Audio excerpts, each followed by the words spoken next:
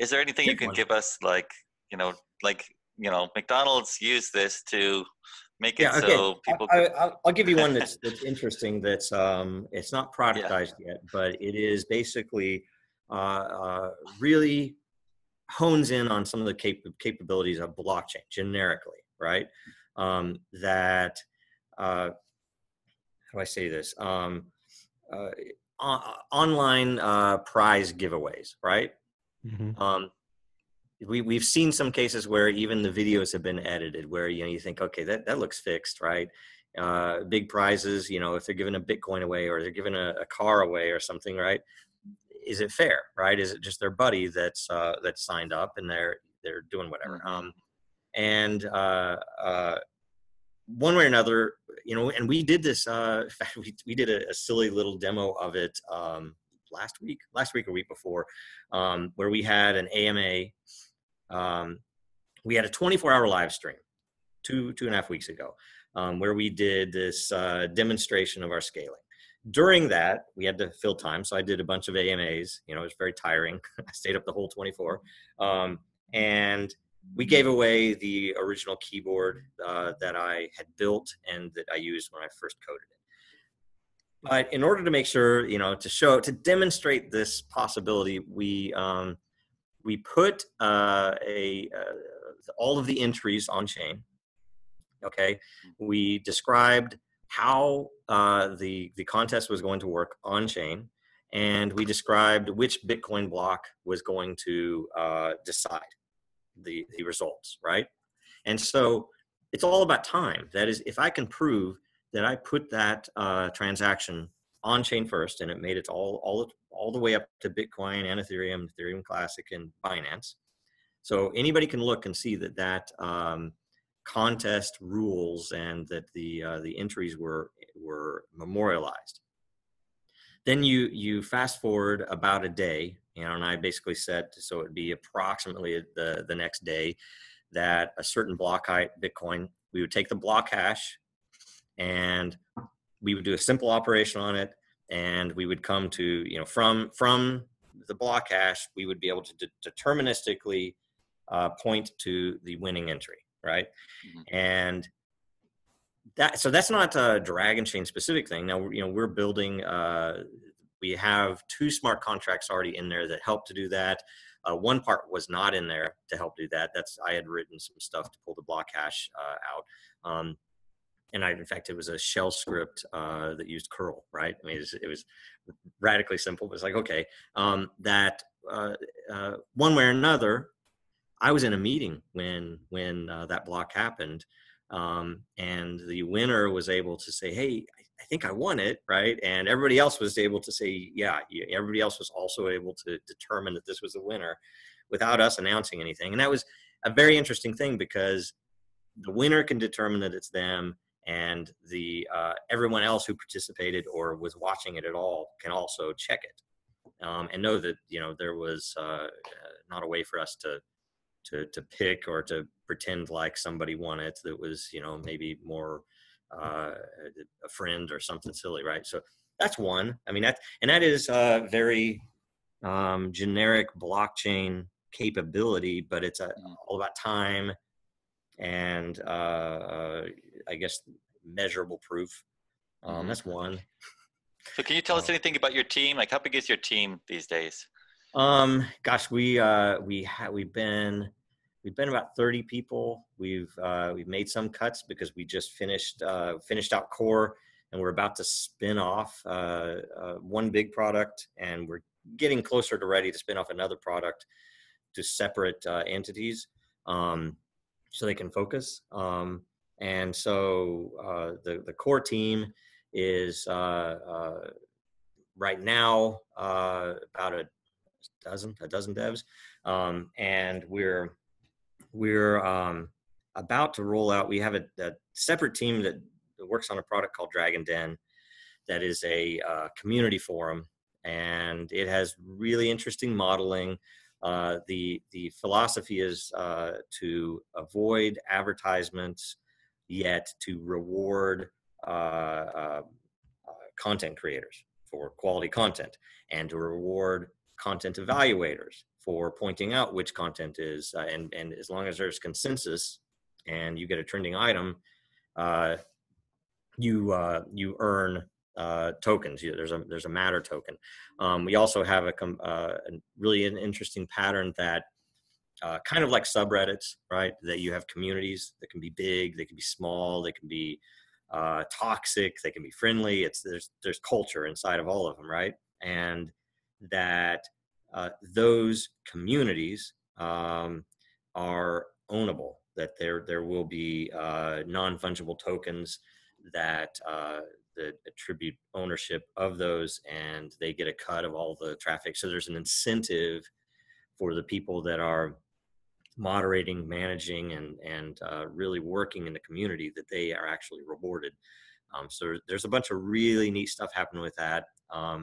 We have a partnership that has just been launched, and we should have some good creators, some good content creators that are coming in from that partnership. And it was intended, I will tell you, as a here's a use case for you on loyalty, and this is kind of where that platform started. That, you know, we're in Telegram a lot, we're on Twitter a lot, and you probably know how toxic the crypto world can be, right? At the same time, we have, you know, really dedicated and beautiful people that are in our community that, you know, really help us. Amazing people, and you know, having the crypto, and I think having also the trolls come in, kind of hardens that community. I mean, we have really solid people, and we had some trolling going on, and I mentioned to one of the people in there that's like, you know, what's really needed is a crypto aware forum. You know, that is, you know, if you could plug it in so that we could have attributes based upon the holding of our tokens, and because we had at the time something called DDSS. I don't know if do you know anything about any of that stuff? Okay, so in December of 2017, we came up with something that initially was called Dragon Days of Slumber. Okay, and it was kind of the flipped idea of Bitcoin Days Destroyed. Do you remember that? Where they in the Bitcoin world, it was a measure of how many old tokens had recently moved, right? So it was kind of a scary thing. You know, if you have a huge amount of Bitcoin Days Destroyed, it means old money's moved, right? So that's going to affect the market. That was kind of what was watched. I don't ever hear anyone talking about it now, even at I that. haven't heard that term. And so I was like, we need to use that, because the basis of everything in blockchain is really time. The fact that you can prove that something happened between 2 points, beginning and end of a block, which means that you can do all the things that Bitcoin does. You know, the protection against double spend, the scarcity, everything else. It's beautiful. And so I wanted to use that. So we created this Dragon Days of Slumber score, where instead of it measuring how much has moved and, you know, to get some anxiety pumped up in people, it was how long it had not moved. So we were measuring, if you have one dragon in a wallet, that the longer you know, every day you hold it, you get one point, one DDSS. And we've now rebranded it to time because it was too hard to explain to people. But what it does, though, is it gave us right out the gate an amazing ability to measure loyalty, and the strength of hands, or whatever you'd want to do. But the great thing was, because we knew, you know, we came out of Disney, so we had a lot of normies that came in. This was their first time they'd ever messed with crypto. So there was a ton of education. You know, it was like, don't ever, you know, do this. Don't ever do that. If anybody comes in and it looks like it has my profile pic and they say that you need to go and do this and buy something, don't do it. That I will sign any message with any announcement. I'll sign it with this Bitcoin address, right? And so we had a really good, even non-technical people that knew, and nobody ever lost money. It was beautiful. Part of that was we didn't want, you know, like what happened with Mt. Gox. There's a lot more stability now than there was even in 17. But we didn't want people to keep them in the exchange, right? Multiple reasons, but the primary being security. And so we were trying to incentivize people to get a hardware wallet, put your Dragons on hardware wallet and all your crypto, right? And what this did is this score was only usable if you owned the keys. And the score the first use case we had was for beta, so when we released anything in beta, we didn't have to have a sign up list. We didn't have to do any of that stuff. We could say, look, this beta is rolling out. Maybe it's extremely early. So we want to keep it maybe less than 500 people that are potential to use it. So we would basically say, okay, we probably have a 10 or 20% max participation. So we would we would know based upon the scores how many people could possibly come in, and then set the level of DDSS or time that someone would have to come in and use this new feature. So we did that a lot. We used it inside of our incubator where in order to get in earlier or at a better discount for purchasing tokens, that you had to have higher time. That worked really, really well until we couldn't do that anymore. And it sounds like Coinage. Yes, the same as Coinage. Yeah. And so so we did that, and now the beauty is, and we have an interesting patent on the scaling of a blockchain network based upon this same mechanism, where our entire DragonNet system is selection is random, right? So at every level, you can run a node. Say you're running a level 2 node that just does basic validation of transactions.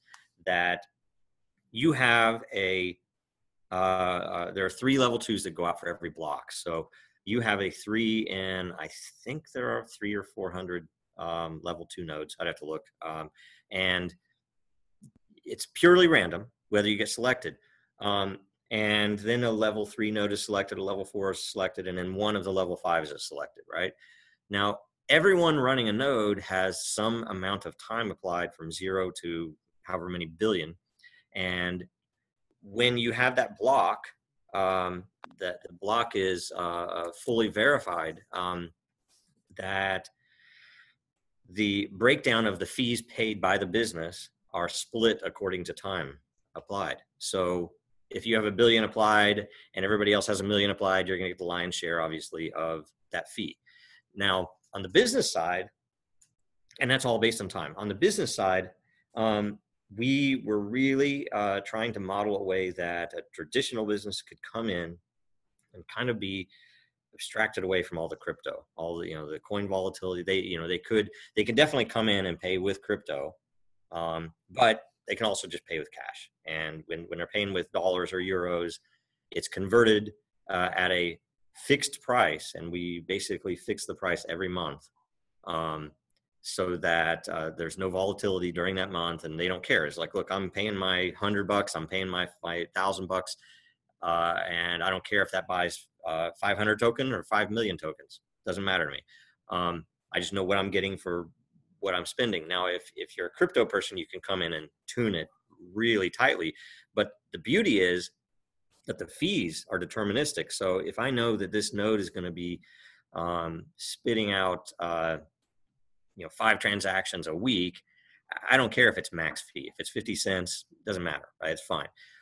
However, if I know that I'm going to be doing 5 million a week, then I'm going to think, okay, I'm going to try to push that fee down. And if I apply time, there's a scale that, I think it's right now, if you apply 1 billion time, you get every transaction is 100th of a cent, right? And the beauty is it's deterministic. It doesn't matter how much traffic goes through the network. It doesn't matter if the next some viral application is built and launched this week. The 2 things most important to you are the fact that your fees are deterministic. They are known. They're predictable and controllable. And the second is that your transactions can still get on chain, right? And we have 3 architectural abstractions or structures that make that possible, which the one is the fact that your node is totally independent. Even if it lost connection with the rest of the network, your node can still do business, right? The second is that the other chains, a lot of them are running in cloud. And if they aren't, they're at least running on Kubernetes. So there's some level of scaling. So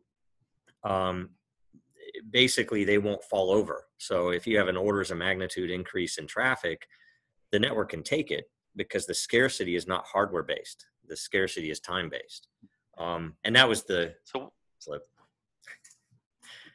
So what's next for Dragonchain? Do you have any great new products? You said you basically created two projects or two products. Were they for the open market, or were they for specific customers that have a use case you developed for them? One of them is kind of I guess both. We do have a partner that directly wanted most of these things. That is the Den platform. We're partnering with a group called CreatorWorks that is they represent creators and people with shows, and a lot of people call them influencers, but they're one way or another try to help them get more bang for their buck from the people who might be the people that are supporting them, and also to protect their IP, right? The fact that they a lot of times have content that gets stolen or repurposed or anything else. So there are a lot of really interesting things there, and also demonetization, right? Some of the platforms themselves are working against these people. So that's one. The other is Dragon Factor. That is a decentralized identity platform that has some really interesting, unique features. With everybody knows decentralized identity. Own your own ID and own your own multi-factor. But we have some interesting angles on making it more organic, grandma proof, where it's friendly to non-crypto people. Very, very important. And we have some interesting angles on making it into a marketplace. So it's not just a standard, one or two-dimensional system that, here are my factors. I mean, that's all awesome, amazing stuff. But what we're trying to do is to make it so that there's a way for me to measure whether you're a real human or not, whether you are, the Jeff or not, right? And to try to make it so that it's so simple that a non-crypto and non-technical person can come and use this, to post on social media, right? And our first rollout of that is something it's not going to be spun out, but it is a product. It's called Eternal, and that's been live since late 2018. We built it to demonstrate the interchain capabilities, because no one it's very hard to visualize a lot of this stuff. Mm-hmm. And so if you go to eternal.dragonchain.com, you can see, and there's some free components. You can post anything in there. And it even uses Markdown. If it's in plain, you hit the plain text, you do Markdown, and it will save it all the way to Bitcoin, Ethereum Classic, and Binance. And you can download it later. So even if we went away, you could always have the proof all the way to those chains that you said this thing at that time, right? And you don't have to, if you owned the system, pure Dragonchain, if that was your own system, no one would ever have access to that. I mean, it was a demonstration system, kind of a way to show people how this works. And if you refer to save the tweet and have a command of blockchain or save to the blockchain in hashtags, it will automatically do that for you as well. Or if you put the URL of a tweet in, so there are a lot of people that are basically posting tweets there that are provable after the fact, just, as an interesting thing. We've had a couple of really cool ones that were deleted out of embarrassment or something else, that are Nice. now provable on chain forever, right? So, and it's more than anything, it started as a and maybe this is something that would be understandable. Sorry to keep going on so long, but that we did talk to them about identity at Twitter, right? And they maybe aren't ready yet, right? They're trying to do some things, but we decided, okay, they aren't ready. Maybe they don't understand how it could really affect their users. So let's just build it, right? And the first pass is, if you have an Eternal Premium account, you can sign your tweet. So it's a little loose. So a true security guru is not going to love it because it's a browser or a mobile based key generated in the browser. That will be rolled into Dragon Factor, so it'll be much stronger later. But in the very least, right now, the intent is to say, look, I'm Joe. I tweeted this, and you can go and check that it really was tweeted with, and signed by my key, and prove that it happened at the time because it's provable to Bitcoin and Ethereum combined, right?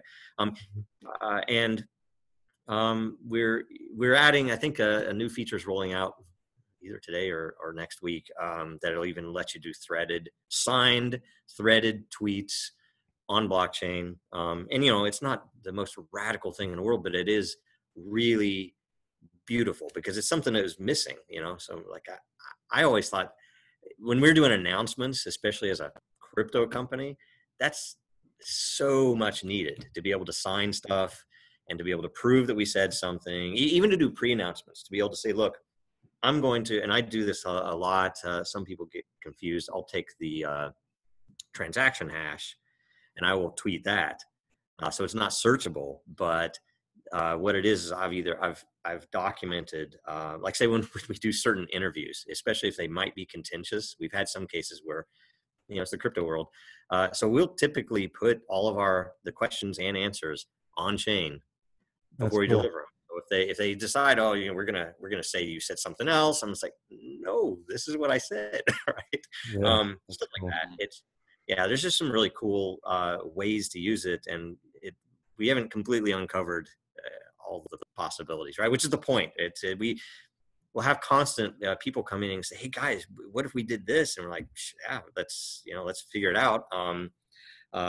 So yeah, there's a lot. I don't know. I could go on for a long talk. Sorry.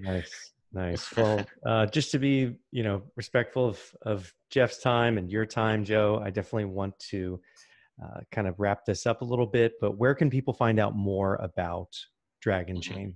Where would you like them to go? I would say enterprise or business would probably be dragonchain.com. Okay.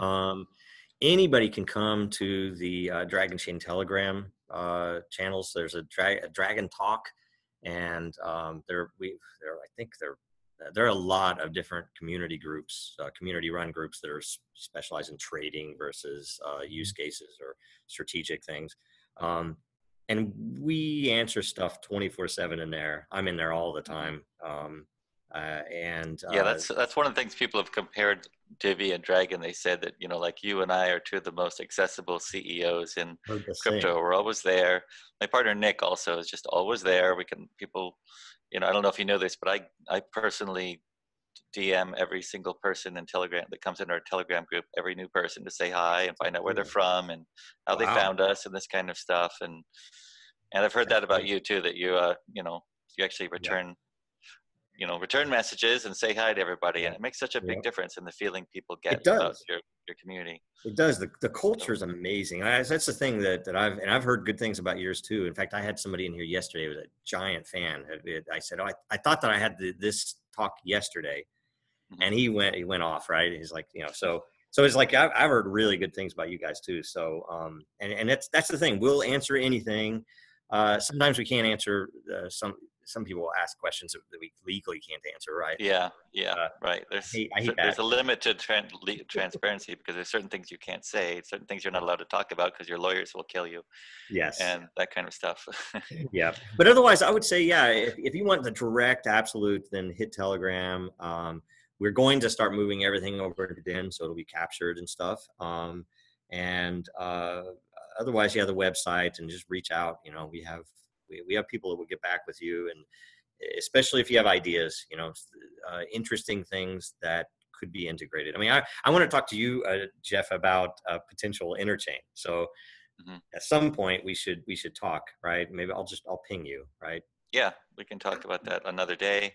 And I'm interested to hear your ideas about that, because we're doing a little bit with our blockchain as well to connect us with other chains and certain very specific use cases that we anticipate that we need.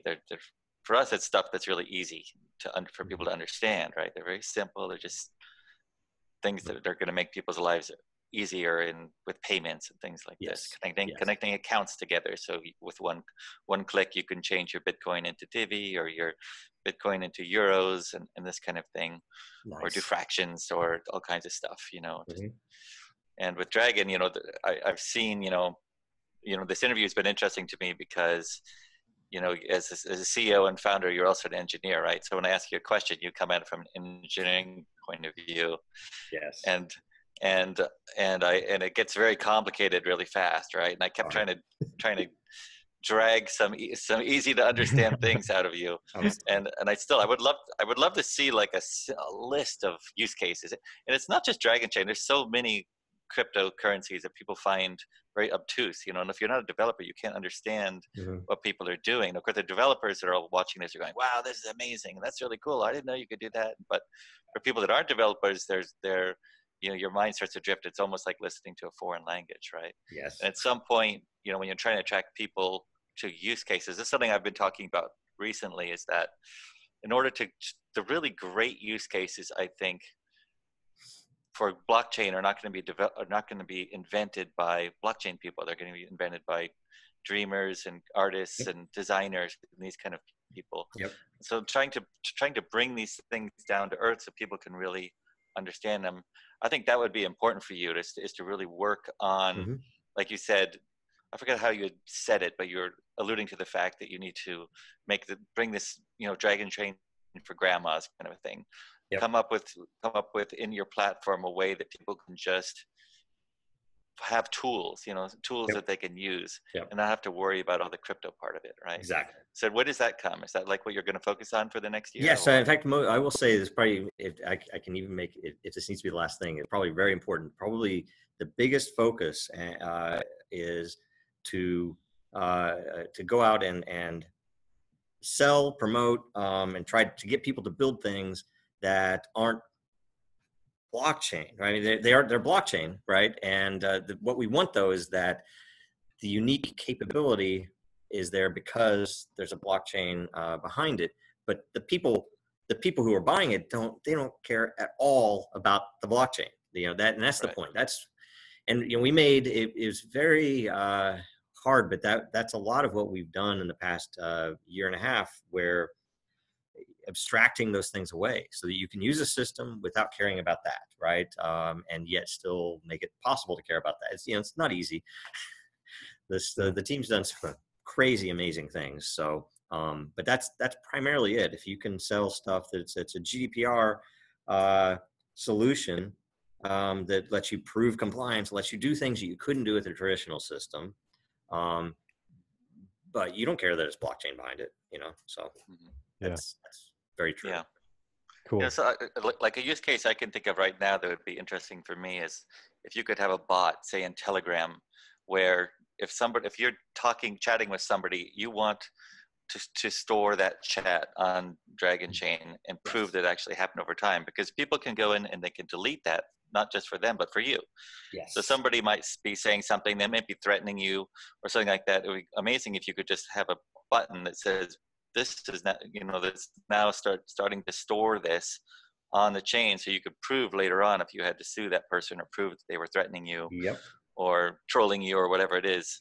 That would be like a use case, right? Yeah, that everybody can understand. That's a beautiful one. Yeah. I mean, I've done that manually. I've had people. Most people, we take screenshots, right? But you could have you could have a /dragon record or something simple like that. They would just start doing it. Yep. That's a great idea. Awesome.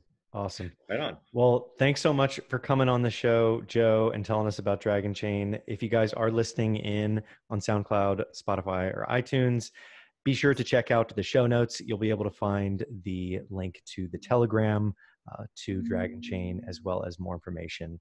And thanks again, Jeff, for jumping on, asking some great questions.